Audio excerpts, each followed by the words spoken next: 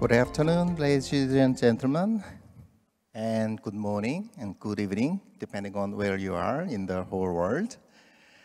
Now, I'm very happy to present brilliant young brains of Green Climate Fund and Seoul National University. Our journey started in August to find out the pathways for innovative transformation of the whole globe, and we had an ambition that we will change the world, how it behaves.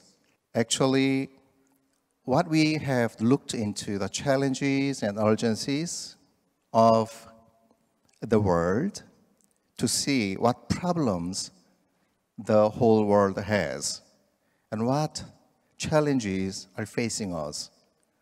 So, what we looked into is the way how we can maneuver through from these challenges and urgencies to find out the solutions and architecture of action for the whole global community.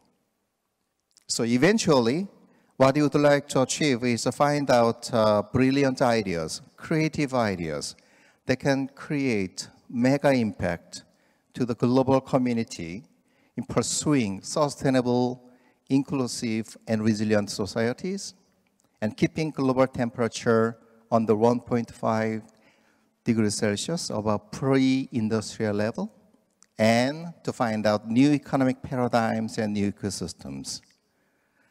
Under this big framework, we studied smart city, technology convergence, and e-mobility with regional integration approach. So we will present our interim outcomes of this joint research between GCF and SNU. And I'm really, really happy to present these young, bright, handsome, and beautiful people on the stage. Online, we have Edward. So Edward, if you are ready, you can start your presentation. Please welcome Edward online. Okay, hello, everyone. Yeah, thank you very much for the introduction. My group is Ammar, me, Sally, and Yura.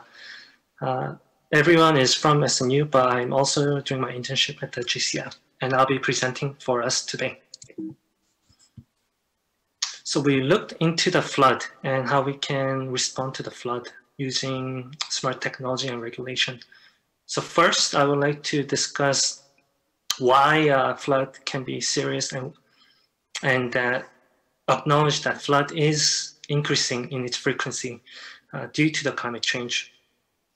So throughout the 2020, South Korea, as well as many other countries, have been suffering from flood, and we expect that this trend can continue into the future and needs some kind of response from the regulatory bodies.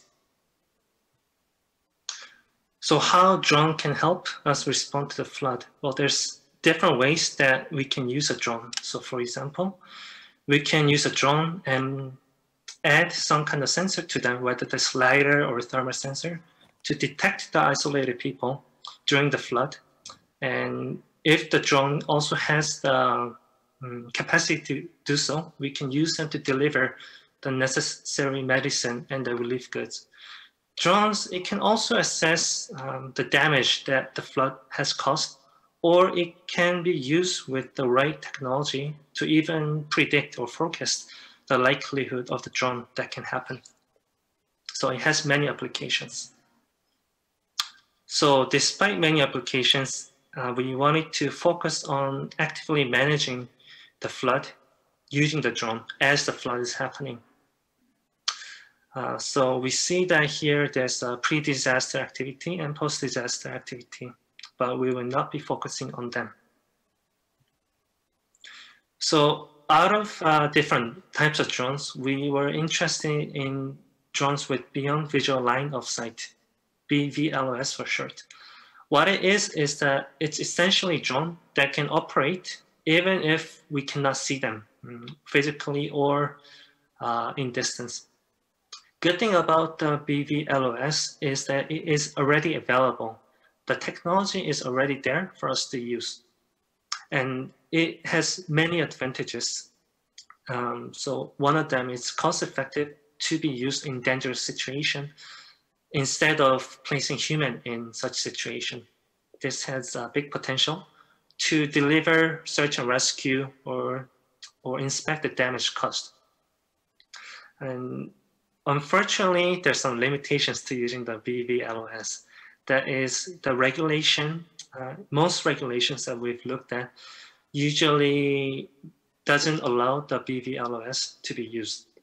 So this is an area that if it can change to suit the purpose of the flood rescue, then it can be worthwhile to change the regulations.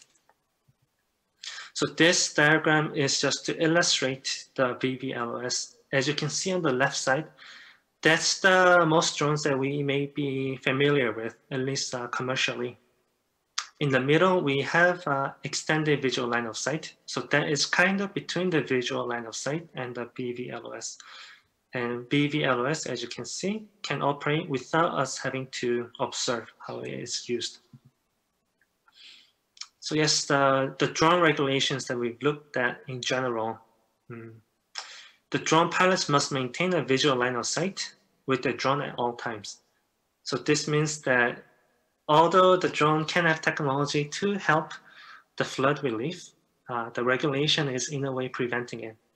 And we acknowledge that the regulation is not random. It is there for a reason, but because technology, it progress so rapidly that sometimes regulations may not be up to the pace with the benefit of the technology. So we have looked at two regions of interest. So one is Cambodia. Cambodia is a region that has immense flood risk. So hundreds of thousands of people across Cambodia suffer from drone. Some even die from the drone. There's many house damage as well, and the rice field and the agriculture sector has also been negatively affected. These are some of the drone regulations that we found in Cambodia. So you can't fly drone around airport, that makes sense. You have to fly drone within a certain height limit. You can't fly during a certain time of the day. It has speed limit. You can't fly over the people or around the historical temples. Next country we looked at, it's Laos. Like Cambodia, it also has big damage from the flood risk. So 100,000 people again suffer from the flood in Laos. And yeah, many of the fatalities, they happen. And the important buildings and sites, they also get damaged as well. Laos also has some drone regulations already. So it has a weight limitation. It can only be flown in good weather condition because some of the drones, they cannot endure harsh weather conditions. It can't fly over people like Cambodia. It cannot fly around the airport like Cambodia. And you have to respect the privacy. So there's some private issue as well. So we picked those two regions because those two regions, while they suffer from flood, their regulation, although it is already in place, it is much weaker than most of the other countries' regulations that we've looked at so far. So this means that these two countries can be a good site to investigate the potential benefit of using BVLOS to detect and save people and even potentially deliver. So yeah, these two countries, it's a good test site to investigate and verify the effect. And given if there can be positive results, given that, then we know that the potential can be applied to other countries as well, and that the regulations in other countries for BVLOS in flood relief is worth changing. So that is well prepared. Thank you very much for your time.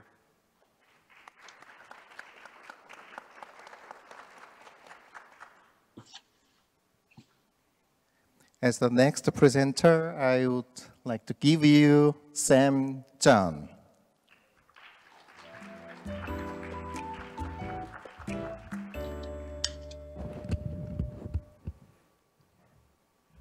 Yes, thank you for Professor Song. My name is Sam from Vietnam. So represent for my team. The topic is about Vietnam. Is it time for a smart solution? Like focus on policy of electric vehicles. Our team members, Drazen, Joshua, Heiner, Jisoo, and Dai.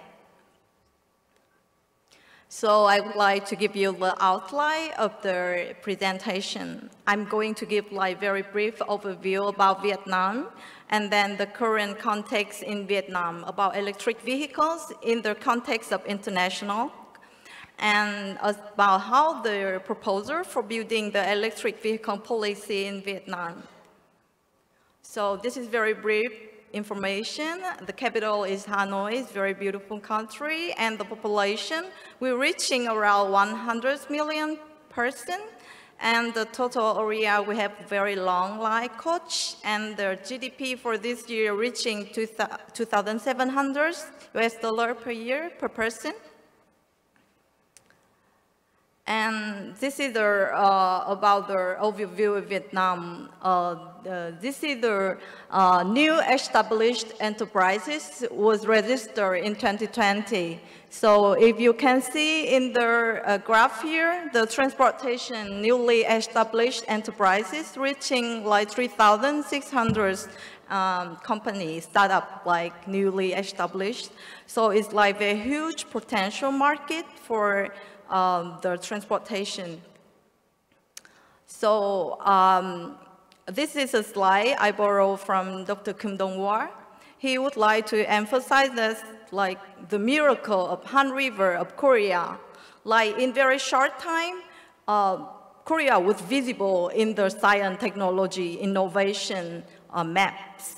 So Vietnam now try to step up Korea, and we're hoping to be visible in this map very soon in the future. So, and to like get over the middle income traps. So I would like to show about these maps. And this is the, as the international context of the electric vehicles. So it's like developed in very rapidly. And you can see it's like reaching 2.1 million globally in 2019 and increasing about 40%. And this is the current context transportation vehicle in Vietnam. So now currently like calculation is around 45 million motorbikes and 2.1 million cars. So it's very huge, like everyone have like personal vehicles. And the normal, our public transportation is not developed yet. Only the bus, the metro system not yet operating, or the BRT with very limited routines. Even the train system, the whole nation, we have only 9 lines, very low workload. So with the capacity and the population, also the demands of using transportation, Vietnam is very huge market for develop the new vehicle like electric vehicles. And this is the, like, I would like to show a little bit about the comparison, global comparisons about the revenue have because of the motorcycle. So in the area, Vietnam was ranked the 3rd, like around 10 million, 400 million US dollar, like less than, because our population is very less than China and India. However, the capacity of using motorcycle is very high. And as you see, like, this is very regular on the street in Vietnam. A lot of like motorcycles, so also is the reason causing of like air pollution a lot, and always in heavy traffic any time of the day. So yes, that's what we like a regular daily. So I also have to work in this crowded. And I would like to show about the possibility and also the potential. Now in Ministry of Science and Technology, under VKIS, we initiate 2 big projects about PMSM motor with KISS, and at the end of 2021, we will have prototype for the first electric motor with KISS Korea. So this is very clear roadmap, but we are now initiating the project and very potential for electric vehicle developing.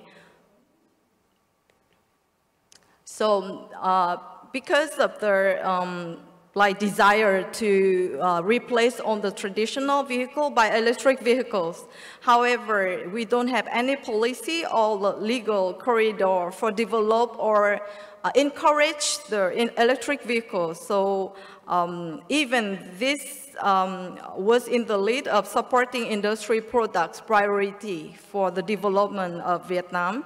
So it had a lot of advantages. Also, the Ministry of Transportation really care about the developing of EVs. So our team proposed a little basic, specific about the electric vehicle, like more advantages on tax or discount the using electric vehicle cars. So also the insurance company could get discount or more advantages to the person who changed from traditional vehicle into electric vehicles. So this is the very 6 steps basic to propose the roadmap for electric vehicle policy. Also, how to propose to government to develop it. So, because in Vietnam, the DB is very weak. So now we are doing the DB survey to making and also to show the potential to the government. How many people willing to change to EVs? So based on that analysis, we will make recommendation and try to make the trial implementation in specific area like Hanoi, Da Nang, or Ho Chi Minh City. And then based on the using and the apply, we can have the feedback and adjustment. After the 6 steps, we could initiate step by step to make it into implementation.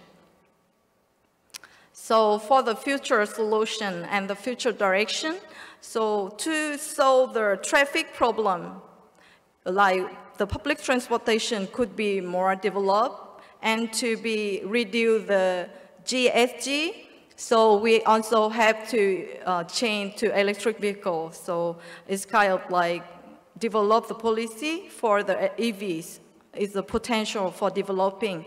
And Vietnam want to show the willingness and the desire to make it in the next coming future. Xin cảm ơn. Thank you. 고맙습니다.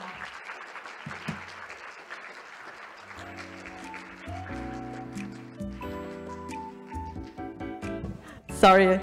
I would like to introduce Ms. Maria Jose. She will introduce us Smart Farm.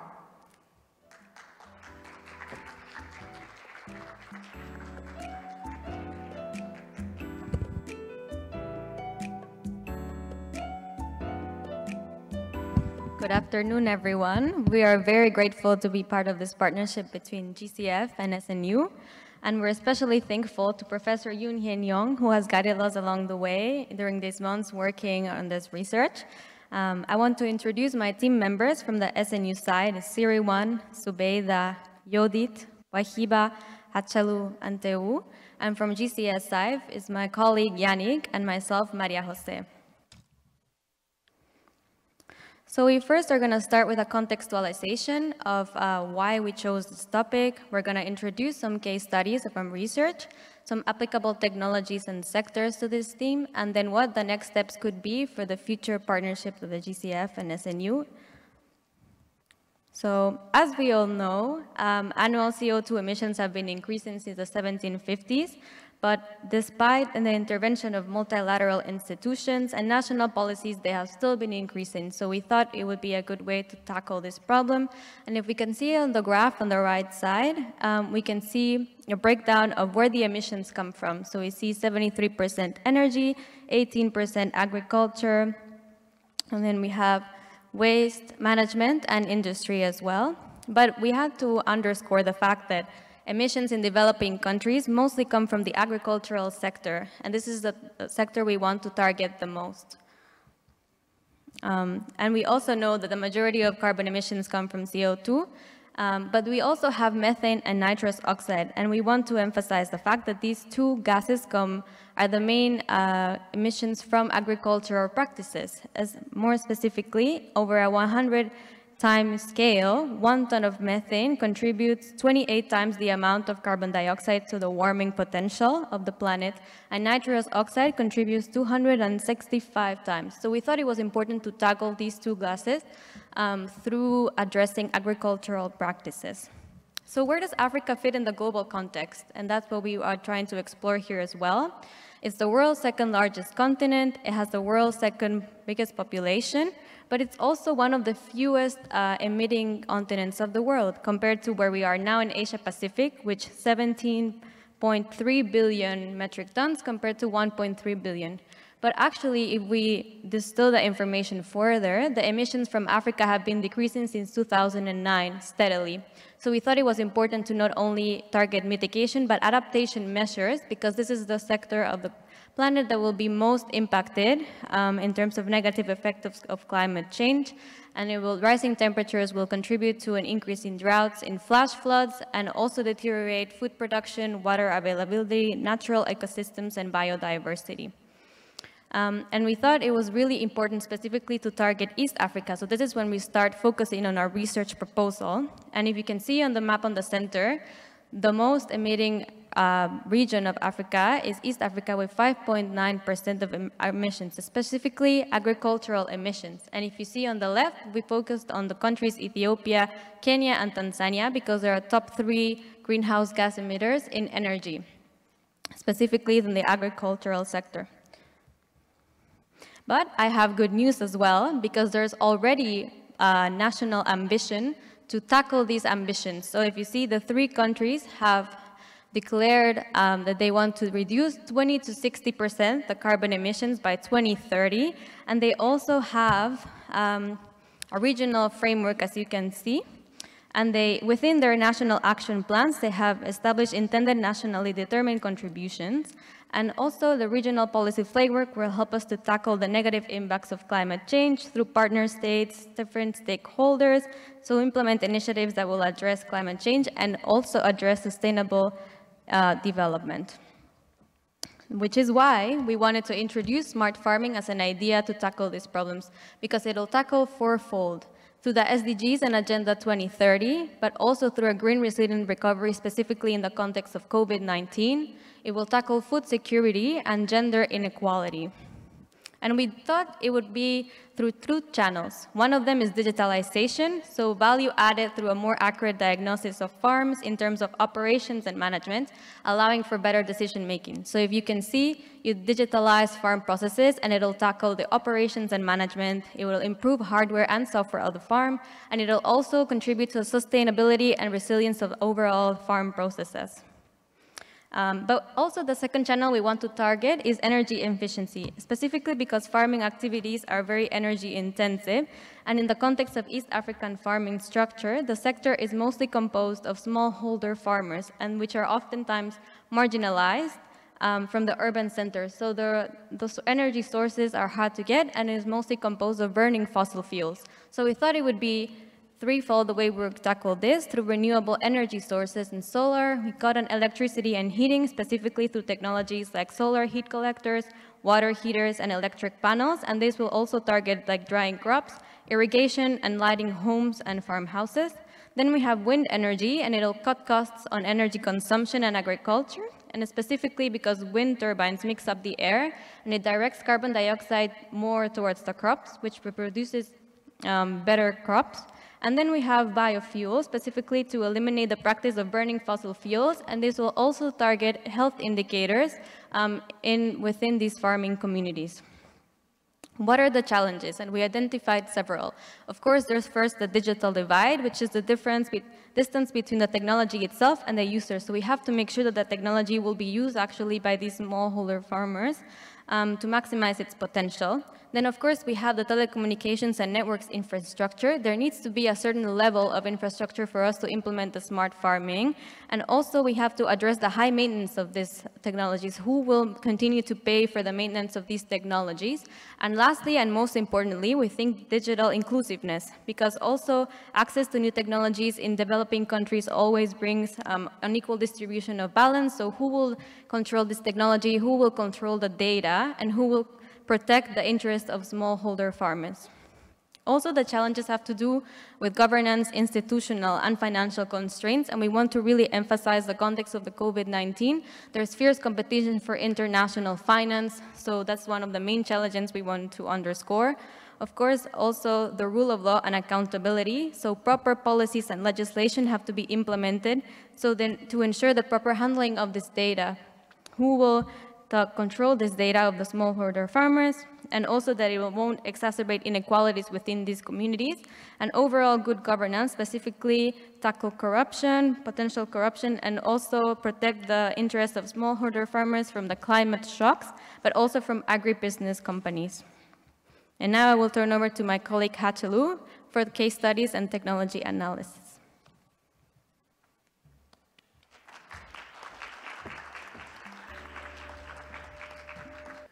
Thank you very much.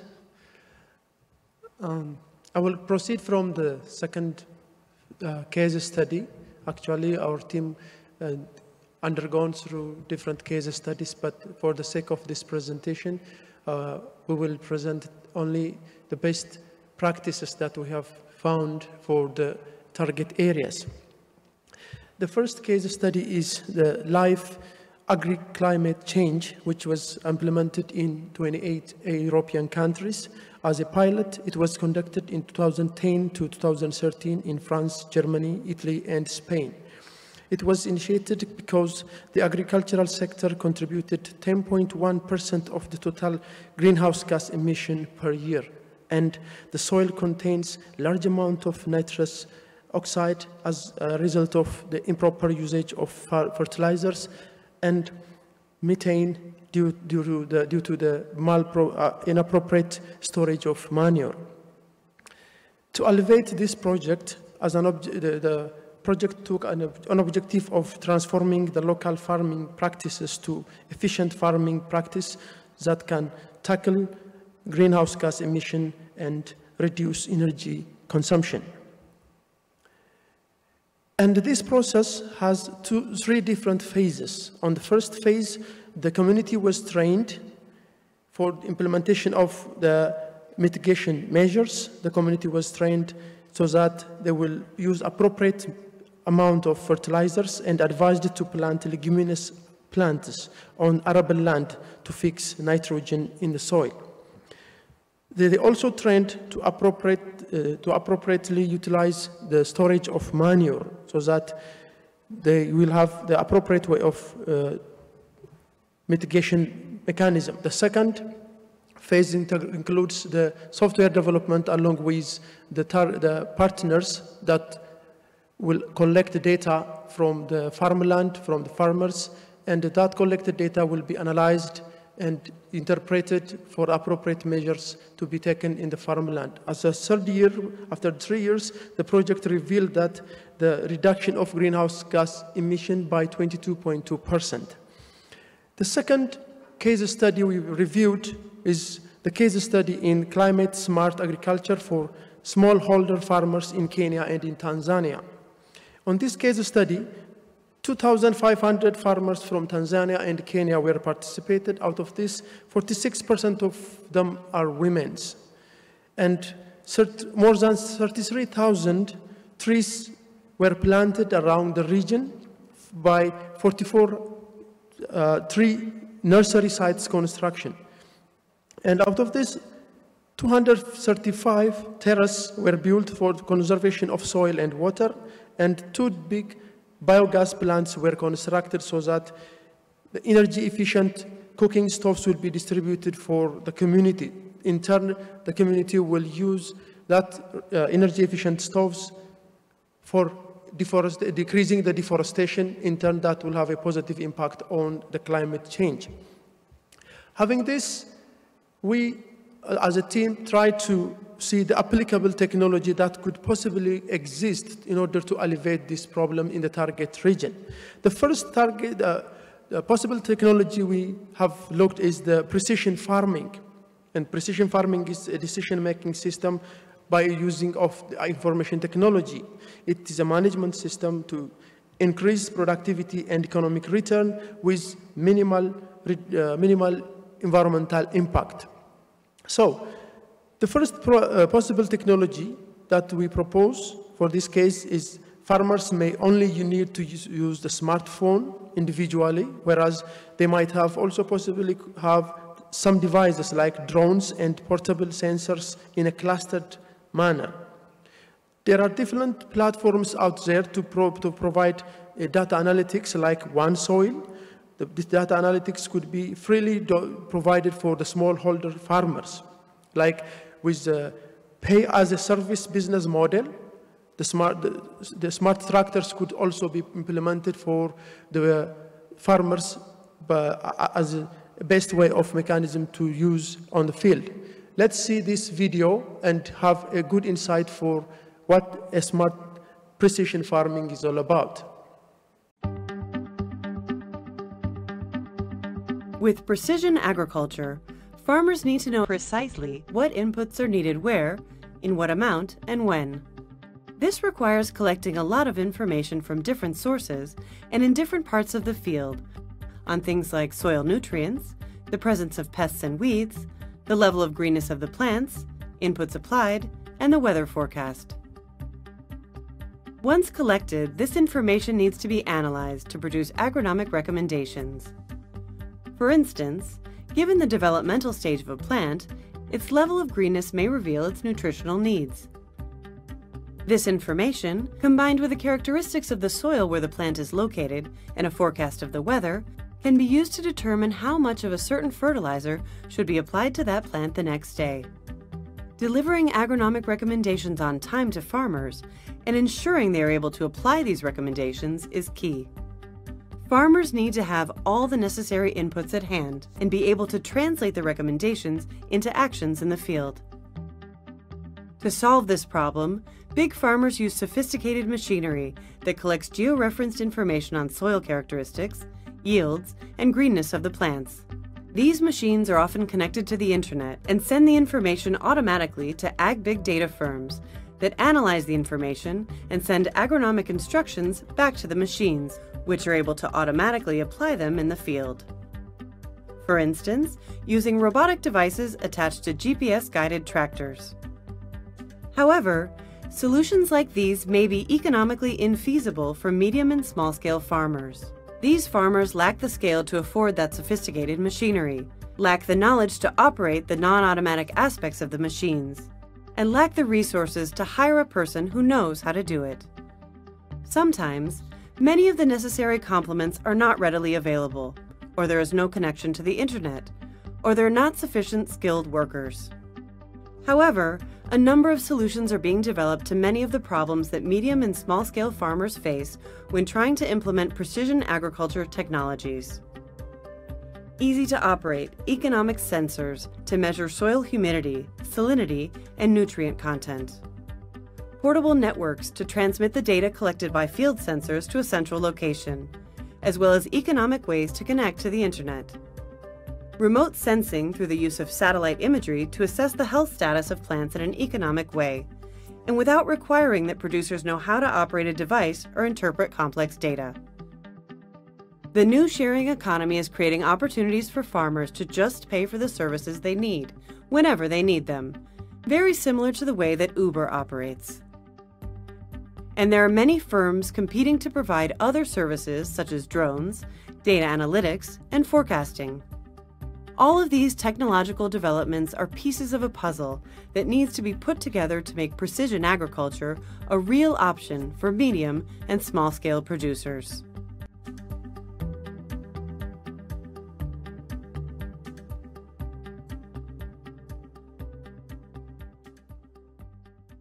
And Having said this, and the next possible agricultural practice or smart farming practice that could be possibly implemented is the greenhouse farming. In this region, applying this greenhouse farming will implement, with the implementation of IoT, big data analytics, and AI will flourish on the area. Besides that, the greenhouse, beside the greenhouse, we also have possibly implemented the construction of big biogas plants in the target region that will help the community to mitigate the climate, as well as to manage the household energy consumption, reduce the deforestation, and that in turn will remarkably contribute on the reduction of greenhouse gas. The next phase, what was going to be happen is the collaboration, in collaboration with GCF and SNU. We are currently now identified the framework, and initial research has been conducted, and the report has been developed. That report could be aligned with the idea of GCF vision, and that will be creating the tangible project or program that will formulate a strong climate rationale. And the next step will be to study in detail the impact potential for both co-beneficiaries and the beneficiaries by answering two basic research questions. For instance, we will try to answer what is the project lifetime emission reduction in tons of the carbon dioxide equivalent, and what is the number of direct and indirect beneficiaries on the reduction of food and water security. So the strong collaboration between SNU and GCF will try to answer those questions in the coming times. And these are the reference materials we have looked through and gone through. And thank you very much. And I will call upon my friend Ethan for the next presentation in e-vehicle. Thank you very much.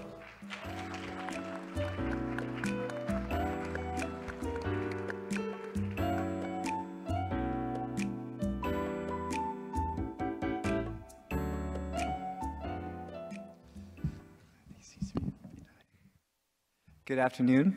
Okay, those are the slides. All right, thanks everyone for your time today. I'll just briefly introduce my team. It's myself, Jorge, Yannick, Sergio. Not here with us today is Sanghan, and we were all guided kindly by Professor Song.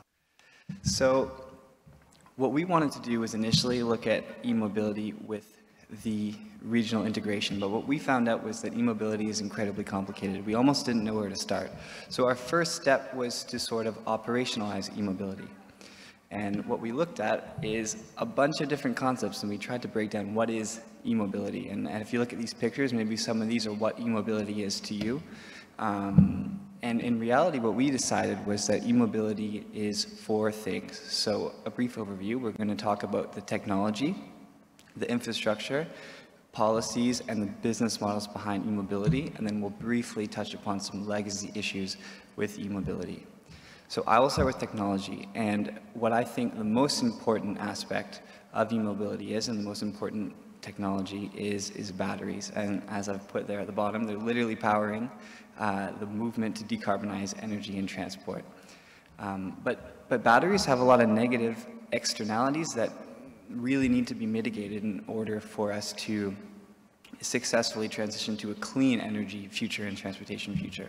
So what I'm going to speak about today is, first, I'll just give a bit of a background on batteries. I'll talk about some trends in the battery market. I'll talk about the negative impacts, and finally, reuse and recycling of batteries, which is key to mitigating those negative impacts. So the batteries we're going to be speaking of are lithium-ion batteries. They're the same batteries that are in your smartphone, and those are the batteries that are in electric cars and scooters and whatnot. The ion and lithium-ion batteries could be many, many different materials. It could be cobalt or nickel. Lithium-ion is just an umbrella term for a specific type of battery chemistry. Now, lithium is found in abundance in South America, in the Atacama Desert and in the Andes, as well as in China. And as many as 20 different materials can go into creating one single battery, and it's a complex global supply chain that goes into that. Lithium is extracted via leaching, which is essentially pumping a solution into the ground, which reacts with the lithium, and then it is pumped out and dried. So it's quite water intensive, which we'll talk about later. And other metals are mined, which again has its own environmental implications. And now, if anyone has bought Tesla stock in the last 10 years, you'll know that EV sales are increasing almost exponentially. And that is a factor that plays into the importance of mitigating the negative environmental impacts around batteries. So some basic trends. Really simply, in the last 10 years, batteries got cheaper and denser, and in the next 10 years, that's going to happen as well. And lithium-ion batteries are going to stay dominant also for the next 10 years. Why is that important? Well, it's important because as batteries get cheaper and denser, it means that cars can have a bit better range at a lower price, which means that batteries will become more accessible to more people. Because right now, I'm not sure if you've looked at how much, for example, a Tesla costs, but it's more expensive. And you know, comparing a Nissan Leaf, for example, with a Honda Civic, the Nissan Leaf is going to be more expensive because it's electric. And what's crucial about that is as the vehicles get cheaper, the demand for lithium is going to grow. And by 2030, the demand for lithium is expected to increase 5-fold.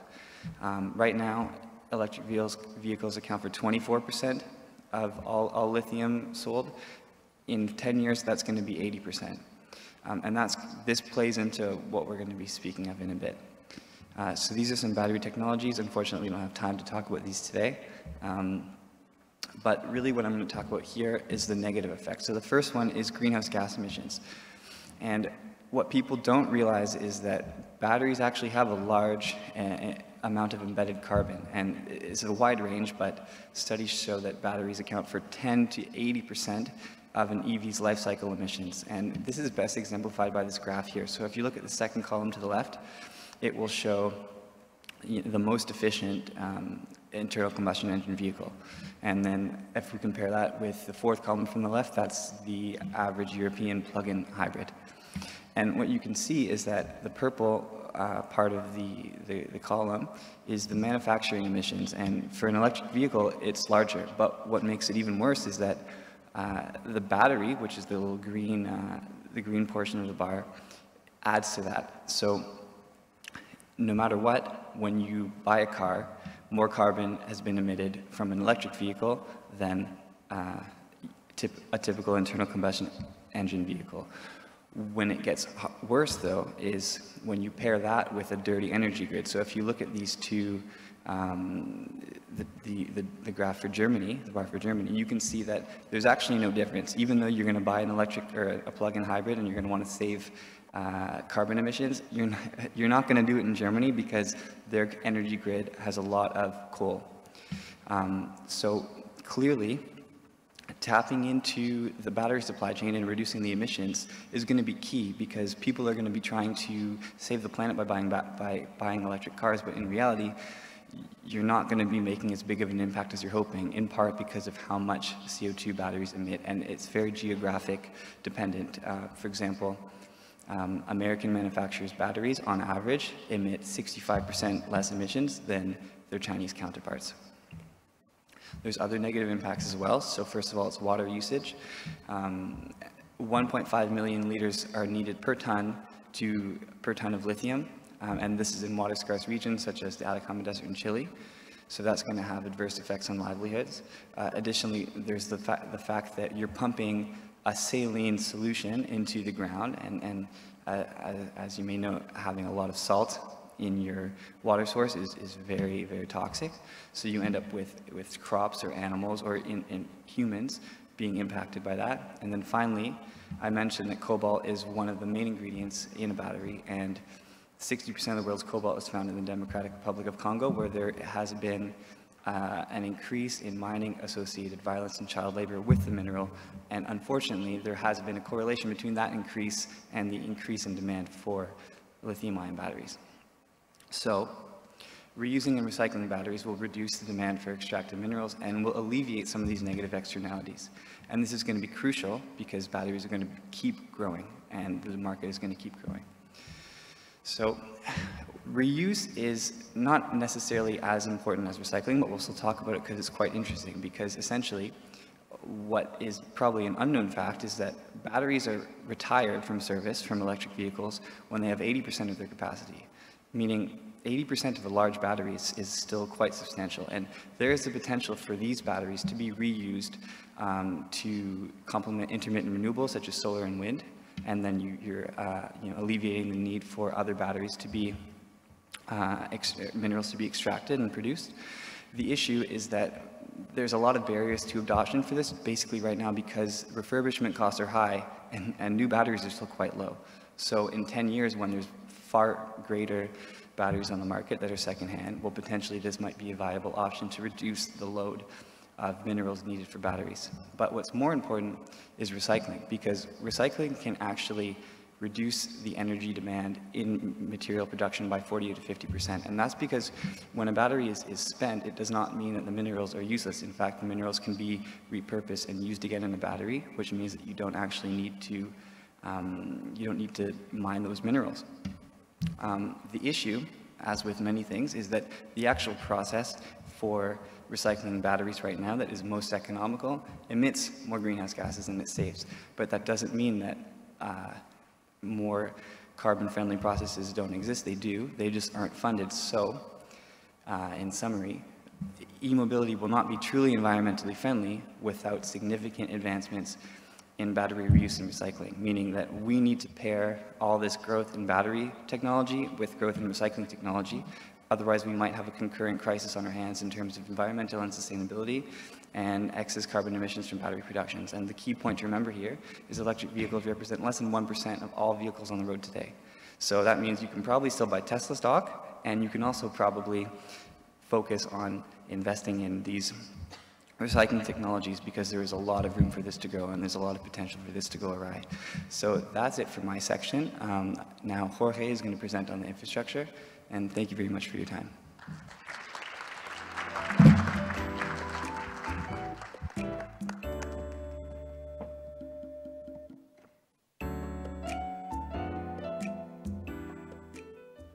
Okay, thank you, Ethan, for your presentation. So it is true, I am agree with you. We need batteries for e-mobility, but also we need something for charging them. We need electricity, we need infrastructure. So I wish launch some numbers. For example, the most sold product for e-mobility is the 4-seat electric cars. That kind of vehicles, the average consume is 0.20 kilowatts hour per each kilometer. That represents 282 kilowatts hour each month. Also, it's expected that by 2040, we will reach 54 millions of electric vehicles. So that numbers, let's think us that we need something. We need an ecosystem that supports the e-mobility. For that, also we need enough infrastructure that supports that. So I found that we have two main streams for infrastructure that supports the electric mobility. We need the energy generation, and also we need the distribution devices. So, talking about the energy generation, although renewable energy is the most suitable for e-mobility and for mitigating the global warming, it is not the most energy efficient. For example, it is estimated that by the 2050, the photovoltaic energy reach just the 50% of efficiency. So it is not enough for support the big number of units that we will have. Also, we have to consider that the collateral damage that the wind production, the wind energy production, or the hydroelectric energy produced exceeds the benefits of getting clean energy. In the same way, in developing countries, the price of energy is relatively high compared with the price of fossil fuels. It is due to the subsidies applied on fossil fuels. These behaviors slow down the adoption of electric mobility. So, e-mobility development requires a balanced and dynamic mix of renewable energies. Since photovoltaic energy, wind or hydroelectric energy is not enough, we have to include another kind of clean energy that, well managed, could be the solution in order to achieve the agreements that are launched in the Paris Agreement. So, I am not in favor, I am not against the use of nuclear energy, but because of the time restrictions for achieve the Paris Agreement, we have to start to think in that kind of solution as an immediate solution. I remember yesterday a speech said that we are, remember you the photo of Thanos that he's looking for energy. Also the speaker said we are looking for a new kind of energy source that could be able to support all the future energy requirements. So that's why I mentioned maybe nuclear energy could be a kind of solution. I am not sure. But nowadays, a new kind of generators or reactors are being developed, a kind of green reactors that are able to store energy when the demand is low or produce enough energy for supporting the energy requirements. So, on the other hand, maybe the most influent factor in the availability of charging stations. Nowadays, most of e-vehicles owners charge their cars at home or at their workplaces. So, for people that does not have access to charging infrastructure, public charging facilities are the unique option. The demand for public charging infrastructure has increased in 60% between 2013 and 2018, reaching 600,000 units around the world. So the availability of charging stations heavily influences the buying behaviors. The study shows that the biggest number of charging stations are located in China, North America, Europe, the remaining of Asia, and the less number are located in Africa and South America, except Brazil. Brazil has enough number of charging stations. So charging stations cost is other factor that influence their adoption. A high cost of its infrastructure stops the development of e-mobility. For example, in South America and Africa, the charging stations infrastructure is 100% imported, creating a barrier for e-mobility adoption. So the success of e-mobility projects also is conditioned by the continuity of the service that infrastructure provides in terms of distance between charging stations.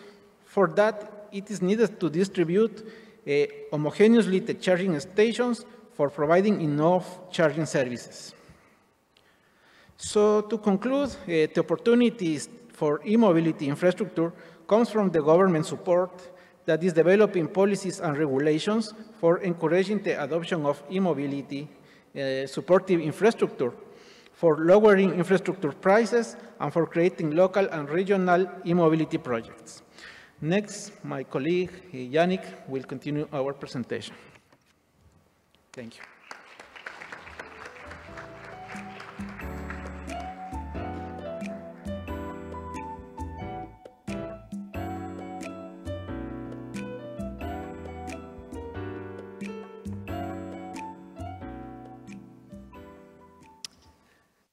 Also from my side, a warm welcome to all present here and those following our live stream on YouTube. As part of the GCF-SNU Joint Research Program 2020, I am looking forward to talk about the key role policies play in making the transportation sector more sustainable.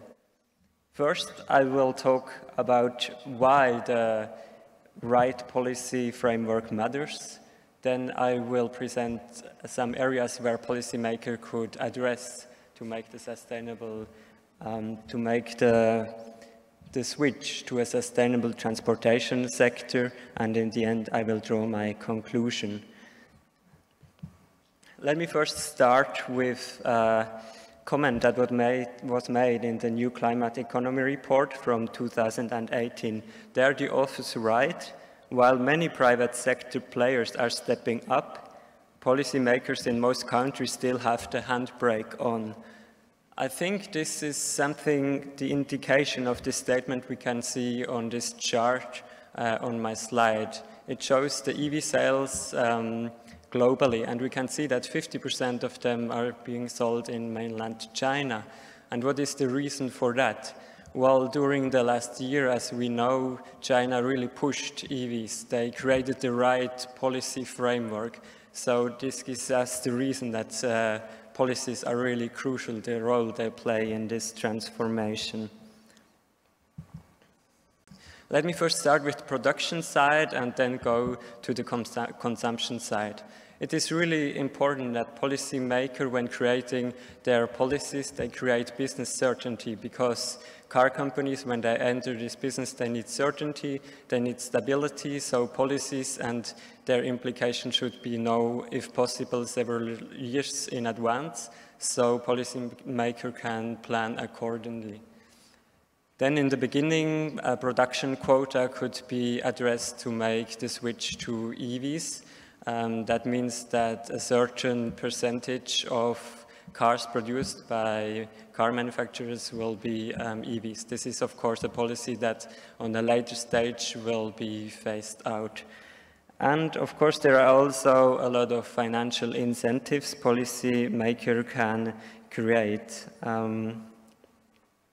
I think I will address there two of them. First, for example, policymakers can address the research and development costs to give the push to EV production, and then, of course, also through tax reduction for EV companies. So then we have like cheaper production of EVs, or they made that possible. I think it's really crucial to look at the consumer side, because in the end, the consumer decides which car he will buy when he wants to have a new car. So many countries, for example, also Korea and some European countries, they provide grants for individuals that are willing to buy an EV. So they create the right incentive there, and then of course also again through tax reduction that are levied on combustion engine powered cars could be lifted for EVs. That's successfully done, for example, in Norway, and studies shows that it really pushes the sales of EV. And then of course it should be fun to have or own an EV, right? So I think also there policymaker could address with smart policies the user experience. For example, during rush hour, EVs could be allowed to use the bus line, so they go faster from point A to point B. But policymakers, of course, need to be careful about this, because yeah, this is probably a policy that needs to be phased out when a certain amount of EVs are on our roads. And then last but not least, the infrastructure is really important. As we know, EVs need to be recharged. So I think policymakers there could go through the building code, for example, in a city, and make it a mandate that buildings from a certain, that buildings that are being built in the future need to have on their parking lots the right infrastructure. I think here of a charging station in front of grocery stores or in front of cinemas, so that people can plug in their EVs. And my conclusion from this is that a holistic approach is needed. Different policies I presented can create the right policy framework and make this switch to a sustainable transportation sector possible. And then, of course, the local context also needs to be taken into consideration. Some policies work better for developed countries, others better for developing countries. Thank you so much, and please welcome the next presenter, which will be Sergio Borcha with the topic e-mobility and business models.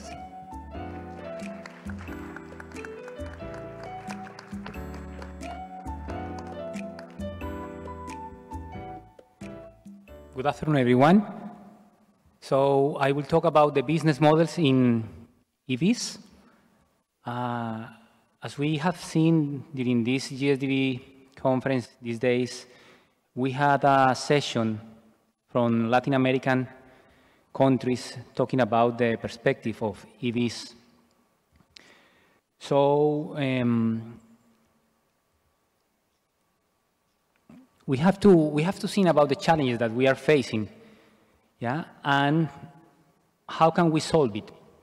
So through this GSDB conference, we've seen that most of the presenters focus on the incentives for new technologies. Of course, we have to create an incentive in order to motivate people to switch to EVs, but also we have to break some cultural paradigms, yeah, that during the last century is on the mindset of the consumers. And through that, we have to build the new business models. So basically, in this presentation, I will talk about the charging infrastructure business model.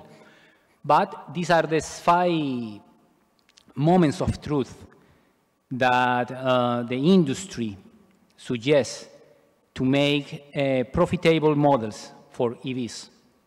So in charging infrastructure, basically what we have to offer is a seamless private charging experience to address consumer concerns. So what we have to do is get as much consumers as we can. So we can see in the consumer demand side in this slide that there is an interrogation sign that corresponds to the uncertainty that we are facing now, because it is still unclear how many people will switch to electronic vehicles. How can we attract that kind of people? And one of the issues is through infrastructure. There are some concerns about the autonomy of the electric vehicle. How long can I go through the road with just one charging? Yeah? And there are concerns that says that for short travels, it is okay, but when we have to face long-run travel, people are really, really skeptical about the autonomy of the vehicle. But this is not the issue. In a survey made in Germany, 74% of the people answer that during long journeys, they take a rest every 4 or 5 hours to eat something, to drink, or just to stand up. So what we need is the infrastructure, the rapid charge infrastructure to charge the vehicles as long as the consumers are doing something else, like traveling or taking a rest when they are in a long journey. So we have 3 big groups for the charging infrastructure. The private zone, that basically is your home. So you have to have the infrastructure in order that you can connect, that you can plug your vehicle, and the next day you will go out without any problem. The second one is the private zones with public access. Let's say, for example, the hotels. Yeah? You go on a vacation, you want to take a rest, and the hotel must provide to you the service of charging your vehicle. Also, we can say, for example, the cinemas, as long as you watch the movie, or the restaurants, and the public zones that basically are what you see every day on the streets, the gas stations, but we need to adapt them for the new trend of electronic vehicles. So in this map, this is the map of Bogota, Colombia. This district that you can see in the map are somehow, if I want to make the comparison with Seoul, is one of the Q, Kwanaku, Mapogu, Kannangu, and you can see the infrastructure for charging that right now, in this moment, we have only 35 points for rapid charging. By 2030,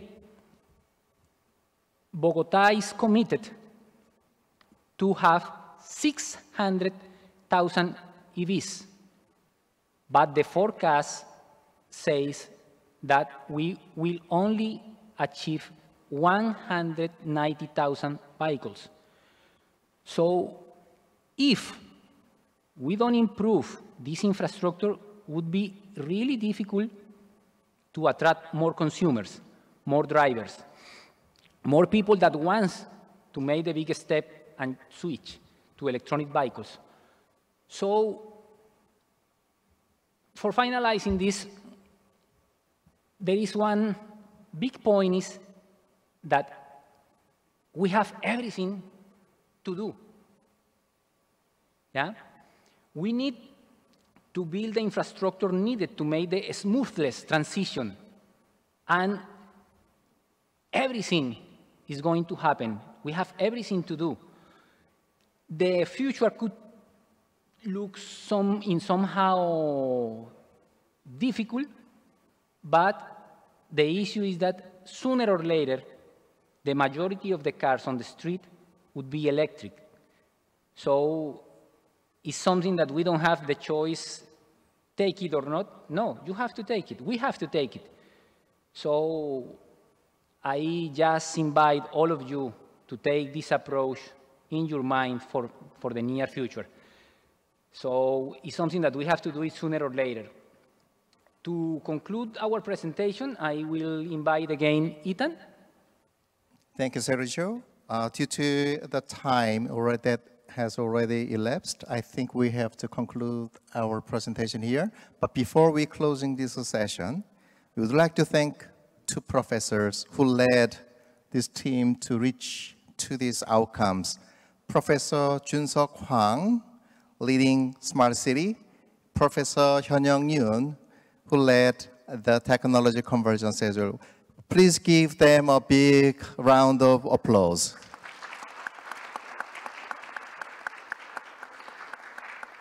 And our journey to find out these breakthrough ideas, to create momentum of actions, to reach to 2050 with carbon neutrality, to prevent the increasing temperature of the whole world. So we will keep on the journey.